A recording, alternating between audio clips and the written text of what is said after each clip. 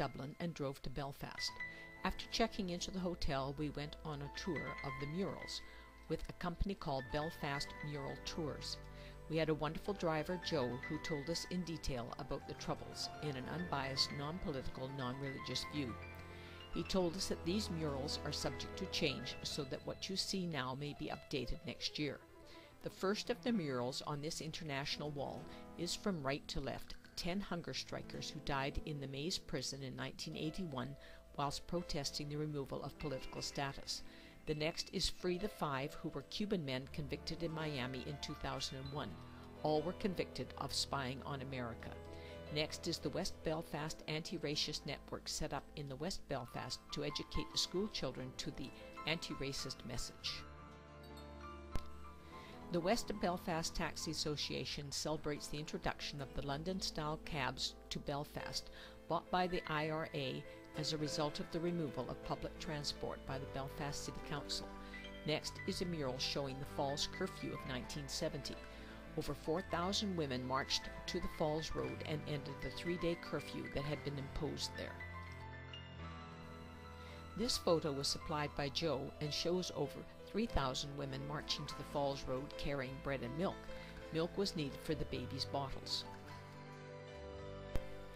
5 local men who died in 1972 are remembered by friends. A thank you to all who speak the Irish language in the neighborhood. This mural is called Guernica. The original was painted by Picasso in response to the bombing of Guernica, a Basque country village in northern Spain, by the German and Italian warplanes at the behest of the Spanish nationalist forces on April 26, 1937, during the Spanish Civil War. This copy is a tribute to civilians killed in conflict the world over. The first mural depicts the 25th anniversary of the Milltown Massacre, when a Republican funeral was attacked by a Loyalist gunman. Next is the Free Marion Price mural, a present-day campaign for the release of Marion Price being held for political reasons.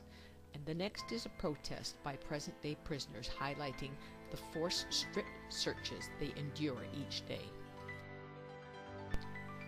The first mural depicts the Palestinian struggles for autonomous states. The next one features Kieran Nugent. He was the first blanket man. He began a protest in 1976 by refusing to wear a convict's uniform. Instead, he covered his nakedness with 2 blankets.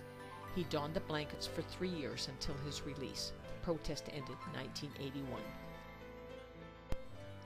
Bobby Sands, born March 9, 1954, was an IRA prisoner who became a Sinn Féin MP whilst in jail. On May 5, 1981, he became the first prisoner to die during the 66-day hunger strike while imprisoned in Her Majesty's prison maze. The Peace Wall is a 45-foot-high wall that separates the Catholics from the Protestants. Each visitor is invited to write a message on the wall. This section is a half-mile long. The wall started life as a 9-foot-high divide. The houses on the other side of the wall are a mere 8 feet away. It was raised to 45 feet to stop attacks and perhaps promote peace between the two communities. Joe's photo shows the first peace wall in Bombay Street in 1969. Another photo provided by Joe depicts Bombay Street burned out by Protestants in 1969. Standing on Lilliput Street, we see this image of the face in Cave Hill Mountain. It was the inspiration by author Jonathan Swift to write Gulliver's Travels. One of the peace lines used to separate the Catholic Falls Street from Protestant Shankill Street. There are 3 of these gates. This one and one other is open Monday to Friday and closes at 6 p.m. It is not open on weekends. The main gate opens at 6 a.m. and closes at 11 p.m. every day.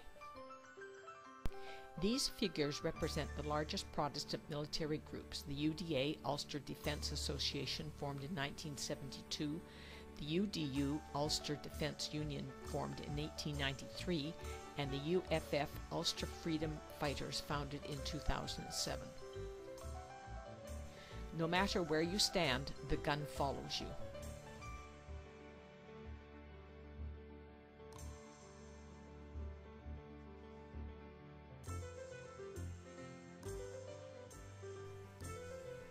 Another Loyalist mural in Shankill Road depicts a Cuchulainn. He is one of the greatest heroes of Irish mythology and legend, best known for his single-handed defense of Ulster. He is said to have lived in the 1st century BC. Cuchulainn's adventures were recorded in a series of tales known as the Ulster Cycle.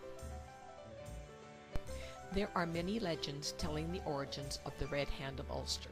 This mural depicts only one of these. King William of Orange was the Protestant son-in-law of the Catholic King James II. He defeated his father-in-law at the Battle of Boyne in 1690, thus giving the English throne to the Protestants. The Divas Tower is a 200-foot tall residential tower built in 1966.